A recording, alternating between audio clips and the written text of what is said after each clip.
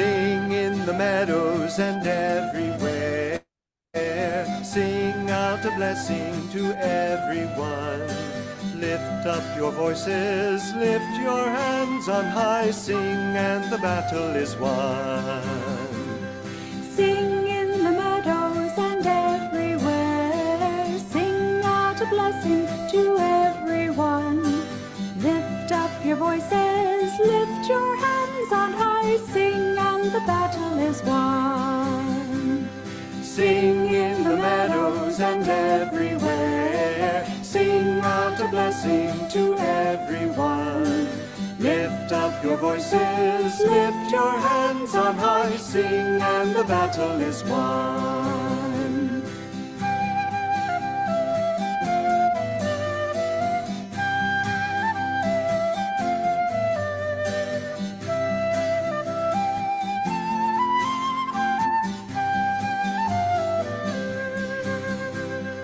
Sing in the meadows and everywhere. Sing out a blessing to everyone. Lift up your voices, lift your hands on high. Sing and the battle is won. Sing in the meadows and everywhere. Sing out a blessing to everyone. Lift up your voices, lift your hands on high. Sing and the battle is won.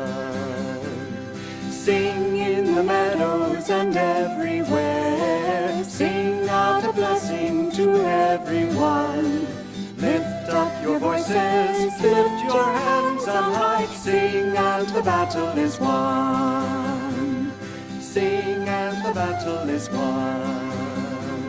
Sing and the battle is won.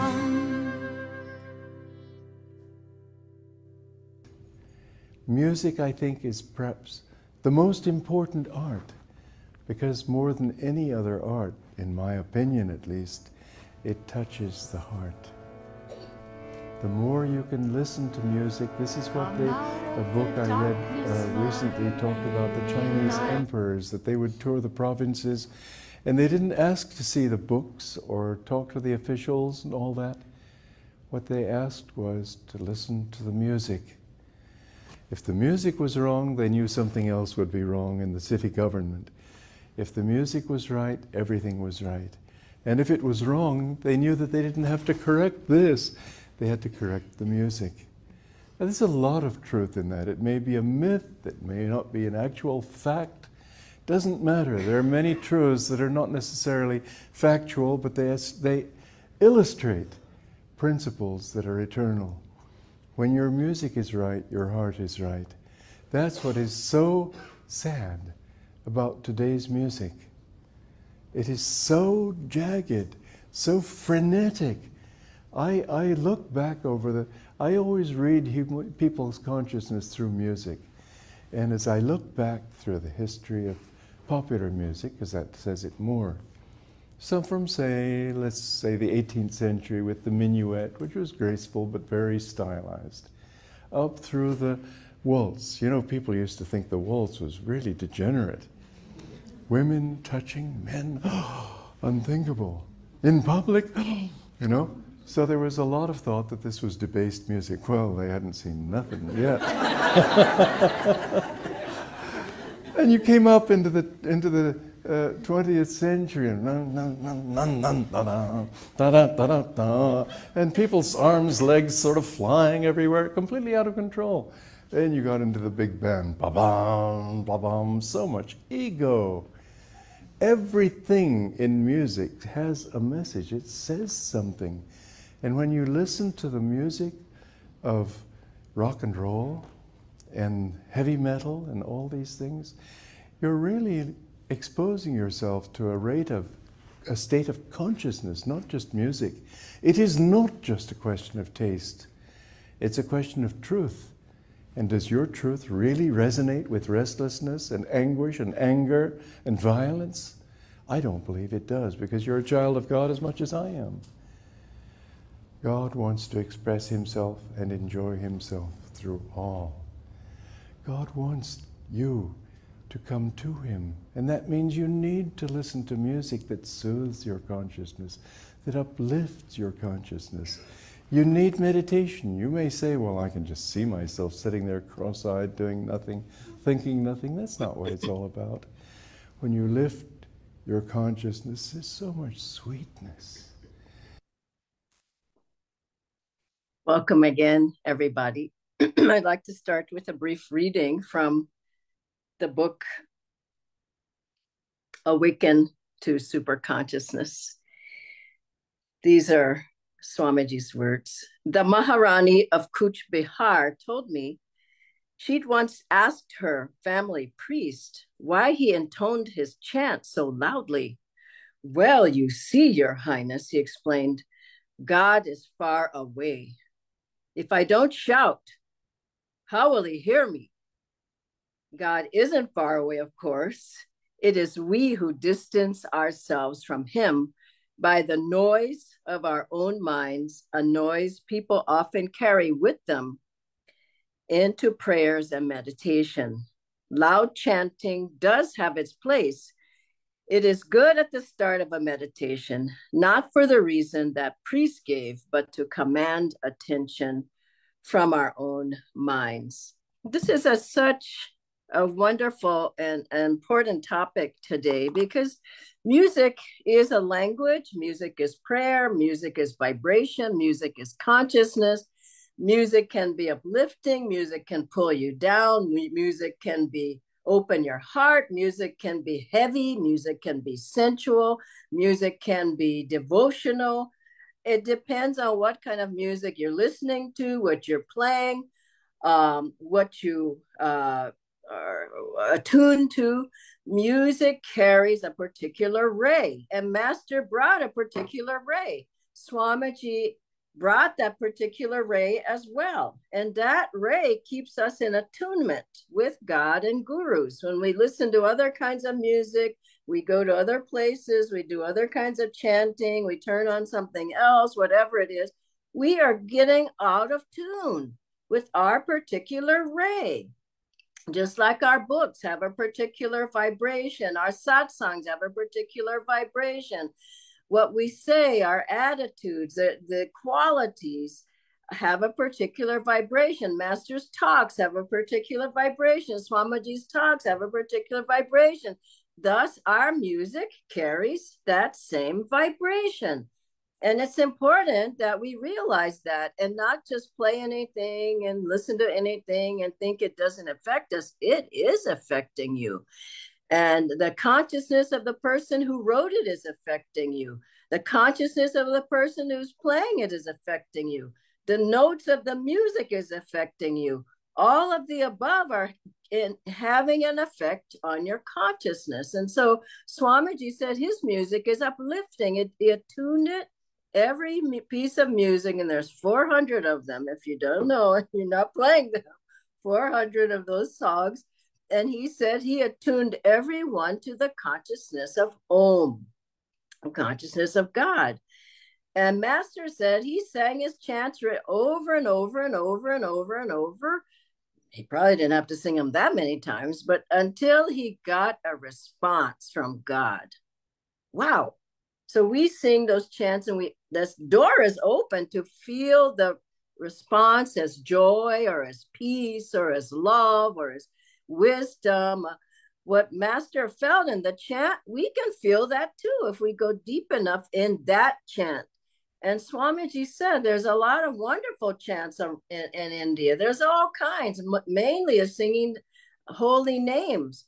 But he said some of those are okay for us to continue to sing, but don't sing them all the time. I see people just singing those all the time. And they're avoiding Master's chants and Swamiji's chants. And Master, he went to America with those chants. It's not like, oh, nobody wants to sing those chants. And he told people, don't tell me Americans aren't going to sing these chants. Music is a language, a universal language. So he went, he got a harmonium, he started chanting. Americans loved it. They got up standing on their feet chanting, "Oh God, beautiful," with Master for an hour and a half. That's saying a whole lot. He had the people singing the same words over and over. People got healed. People became students and disciples. People learned how to meditate. He may have had them meditating right after. And he told Swamiji, you're going to have a long, long, hard path until you open your heart. Now, why did Master sing with those people? He sang to get their hearts open so they could have the experience of God within their own consciousness, within their own being, within their own heart, and not just think about it, talk about it, sit and listen about it. That's not enough. He said chanting is half the battle. Half the battle of the experience of God is chanting. Not any chant, but the right chant is what I'm trying to say today. And so Swamiji, what did he do? He went out and bought a harmonium. He started to chant. And then he heard Master tell, because Swamiji felt, oh, I changed myself. Now I'm devotional and whatever. He heard someone that Master told the monks, look how I changed him. Look how I changed Walter. Now what happened? Swamiji opened himself up and Master could get in. It's such a beautiful thought. His heart was closed. And so through the chanting, through bhakti, through devotion, Swamiji was able to attune better to his guru. And so chanting it brings a blessing, it brings attunement to the gurus, it brings attunement to God, it uplifts you in a higher consciousness, it clears the mind of debris, it gets the emotions out of your heart, it brings calmness and peace and stillness. How can you sit and meditate if you don't chant? I don't know how people do it. I'm in Mumbai now and I've been here for some days and we were chanting every day. I mean, I just loved it at Mud Island and Whirly and I wanted to chant at the cafe. We didn't have a chance to, but every chance we got, we just said, get an instrument. Let's just sit down and chant. Nobody wanted to leave at the Whirly Center on Sunday with the satsang. We people were bursting out in joy, singing from joy, joy, ever new joy. I mean, and then what happens afterwards? You're so still. I felt Master was in the room. It was Guru Purnima. We open ourselves up with the Guru to come through the chant. It's such a powerful, powerful technique, a powerful tool that we have, chanting. And before I came to Ananda, I listened to jazz, I listened to whatever the music was, the popular music, and it was completely restless. It was even, some of it was demonic. I'm going to tell you that. Most of it was heavy and sensual and brought the energy down in the lower chakras. That's why people dance in the way that they do. And I played that, I listened to that for a while. And then thank God it was pre-Ananda. Then I started playing the violin and cello. And I just went, wow, there's classical music. There's another type of music. I had never heard it before. And it was fresh. It was purifying. It was more higher consciousness. And then that was the step to when I got to Ananda. And I got to Ananda and I went, whoa, in the Black community, they were saying that was soul music. I tell you, the soul music was the spiritual music. This real spirituals and the real soul music I got from Master at Ananda. Or Master's chants and Swamiji's chants. And that was the soul music that opened up the soul so that I could experience the presence of God. And then after that, you just want to sit and just absorb that vibration, that touch of the divine, the blessings, the grace that you receive. And I remember Swamiji asked me, he said, can you sing? And I said, no, I can't sing, but I could sing. I was shy about singing. He said, get in a choir. And so I got in a choir, started singing the Swamiji songs, and he was writing music. We were singing the music, and I was just in love. It was so thrilling. It was a memory of a vibration. This is my own vibration. This is the vibration of God through the Guru and through the songs. And then I got a harmonium. I started chanting, and I met Swamiji. He had a big tanpura. He would play that tanpura and sing different spiritual songs that he had written. And then he had a harmonium. He had somebody playing the tabla. He had the guitar. And we had the kirtals. I just fell in love. Once I fell in love through the opening of the heart, through the music. The rest came easily. The meditation after kirtan, how do you feel? You can't move. After chanting, how do you feel? You can't move. And every satsang I ever went of Swamiji's, he started with the chant, then he brought up a choir or a small group to sing some or one of the songs. Why? To open people up. You can't just talk. People, they don't get it. There's a big wall there. There's distractions, there's delusions, there's wrong attitudes, there's heaviness, there's emotions, there's sadness, there's happiness. I remember this, there's not a whole lot of happiness, but there was one lady who came to Ananda village. We called her the sound lady because she had a big machine and she was healing people through the sound vibration that came out of that machine. And she, let me just check on the time. Yeah. Okay. So she had that machine and then she would, I guess it did heal some people. I didn't go to her. But what was interesting is by the end, the lady said, because she had heard Ananda music, by the end, she said, why don't you just listen to your own music? You don't need the sound machine. And that's the thing. People go hither and yon. Why don't you listen to your own music? Besides that, why don't you play the music? Why don't you get a harmonium or tanpuri or some instrument and start singing? Everybody says they can't sing because you're not a professional singer. Well, who is a professional singer? There's a very small percentage of people. But if you start singing, your voice gets better. I know a lot of people didn't have a good voice and their voice got better. My voice has gotten better. Over and more I sing, and I sing every day. And in the car, I sing all the way to the destination, all the way back. Whoever's driving, they know all the songs. And then Master even, he played the harmonium. He played the esraj. He played surely tanpura, surely. And he had a gong, and I have an esraj. I play that. I play the tanpura. I play the harmonium. I play the kirtans. I play the gong. You need music. You need the sound to break up the stress and the tensions and the delusions and the worries and the fears. And if you think you're going to meditate deeply without it, I would rethink it. And what should you do? Get an instrument. First of all, get the music and just start listening. Play it in the car, play it in the house, play it when your kids are bugging you, play it when the relatives are bugging you. I play it in the airport if there's too much noise. Play it on the airplane, play it and anywhere, play it in the taxi. And just it gets you right back to center. Play it, and play it. Secondly, play it. Get an instrument, do something. Harmonium isn't hard to play. We're having a music workshop in Gargan on Sunday at 11 o'clock. And we're going to play music on learn different instruments, sing Swamiji songs. I'm going to talk about the effects of music.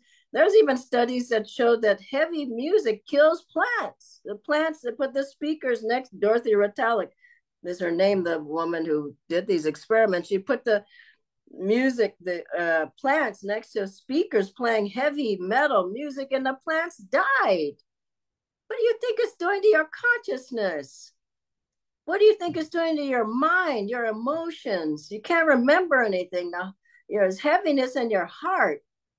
If you play good music, I practice every day the music I'm playing, the esraj. And what do I play? I told my teacher I don't want to learn any ragas. I want to learn the 400 songs of Swami Kriyananda. That's all. And that's my goal, learn the 400 songs. And what it gives me every day, I'm thinking about this music. I'm hearing it in my mind. I'm playing it. I'm singing it. And so first, get the music and listen to it. Get some instrument, even a little keyboard, and play something, or play with the kirtals or something. And then meditate after you play the music, even if it's just on your phone playing the music. Meditate afterwards. See what the result is from playing that music. And then if you feel it's helping you, which how can it not help you? Then play it, I would say, as a sadhana every day. Just play some every day. Sing it, play it.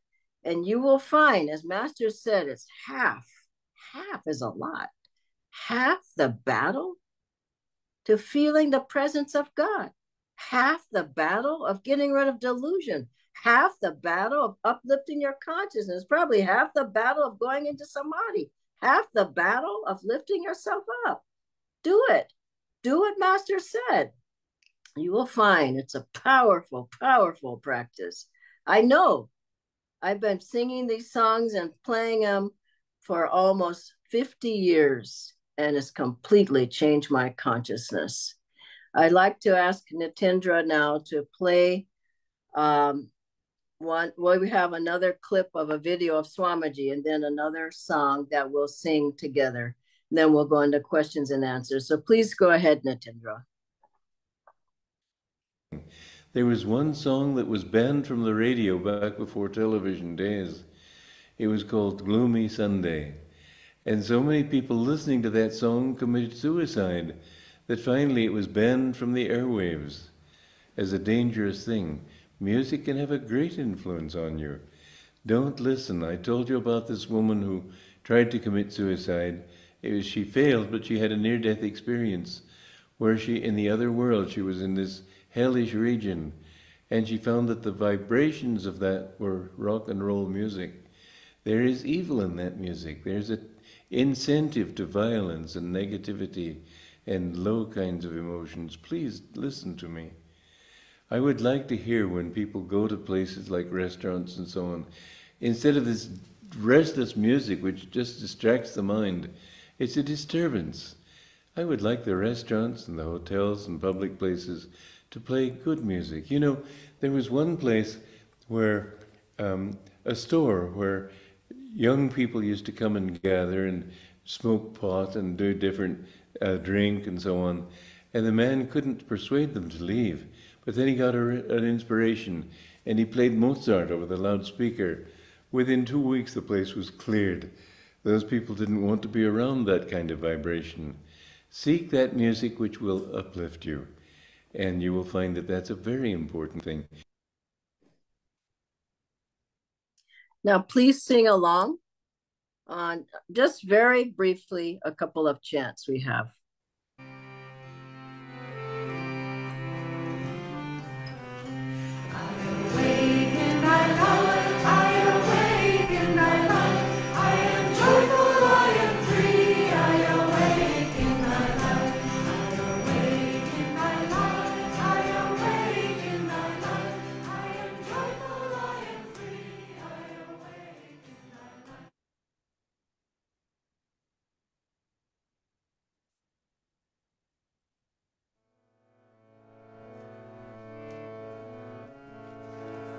Come out of the darkness, Mother, bathe me in thy light, bathe me in thy light.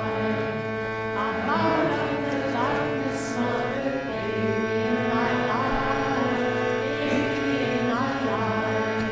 Come out of the darkness, Mother, bathe me in thy light. Come out of the darkness, Mother, bathe me in thy light, bathe me in thy light.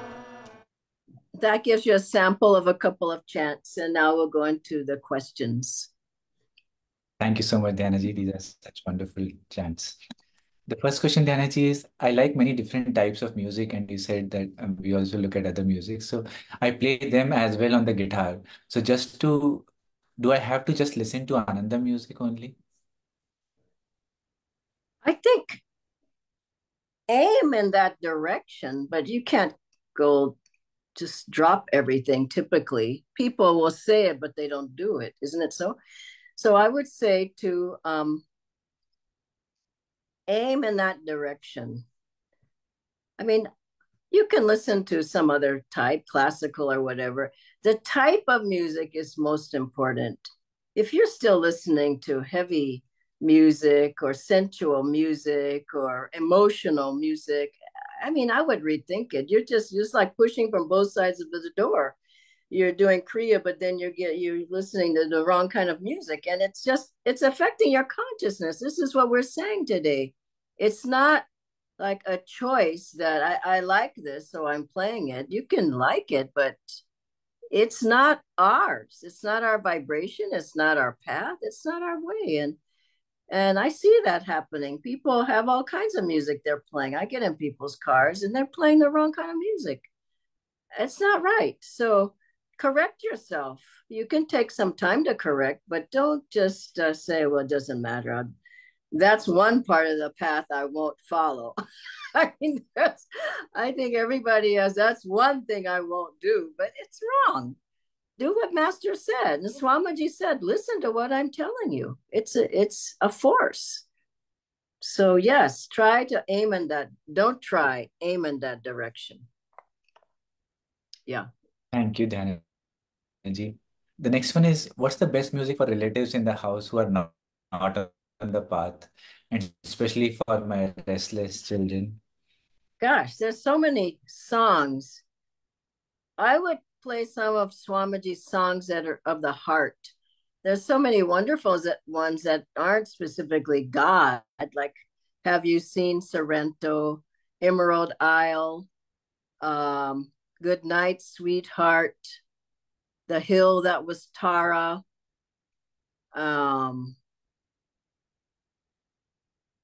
Initiation into the Mysteries. I mean, there's 400 songs and chants. I think you can pick the ones. And for restless children, I know one mom told me some years back that she played Om in the house all the time.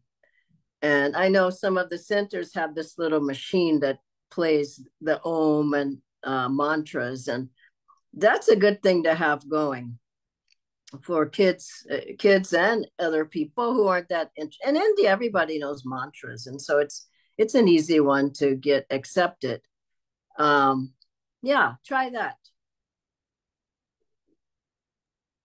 Thank you, Dhyanaji. One last question I think I think one more thing is that if you start chanting in your house with the harmonium, it's going to change the vibration of your whole house and likely your family. I mean, when I was playing the violin after all that jazz and kind of music in our house, my poor parents said, oh no, she's bringing home the violin, because I didn't own a violin. I rented it, but from the school, but I practiced every day. And I know that classical music picked me up from the jazz music.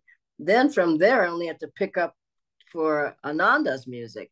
So I think if you play it also with your harmonium in the house or tanpur or whatever, people are going to feel that vibration. Our music has a very, very high vibration, and people sense it, and they're drawn to it. So also play it yourself. And I find myself singing all the time. I wasn't singing all the time before, but since I started playing instruments more, remember one of my friends, Dr. Aditya, Nayaswami Aditya, we were driving from Mumbai to Pune once, and I just sang the whole way. And he says, Dhyanaji, is this something new for you? I said, I can't help but sing. After a while, you just can't help it. And that's the thing. I think your family will feel the sincerity. They hear you and they're chanting. They're going to quiet down typically. Thank you, Dhyanaji. The last question is related to that only. So is learning the harmonium really helpful even for one's meditation? And if I don't sing well, then and don't know anything about the music, then also can I learn? Get in a class. I mean, I didn't know one thing about an Esraj, but I got a teacher. Now I've been playing a year and I can play about 100 songs, but Swamiji's songs and Master and Swamiji's chants. But why not go to the center and get a class? You can also take voice lessons. I mean, it's a cop-out to say I can't sing and I can't play an instrument. Gee, do you want to go have half the battle taken care of or not? So it's up to you. Come to the class. If you're in Gurgaon, come to the class on Sunday and we'll help you to learn. And there's teachers at every center who teach the harmonium. And I think they teach voice, and Bharat, he's in charge of our music Sangha. You can get him to teach you. What I'm saying is don't have a cop out. Do something about it. I mean, the voice it's an instrument of God. And if your voice is and heavy and it's not good, work at it. Work at getting your voice to be sweeter. And what I'm saying is you can work at it. It's not, oh God, I have to wait for another lifetime to be able to sing and play an instrument. Do it now. And I know you play well, Natendra, and you were playing an instrument before, but he took it up and now he's a good chanter. So I know several people like that.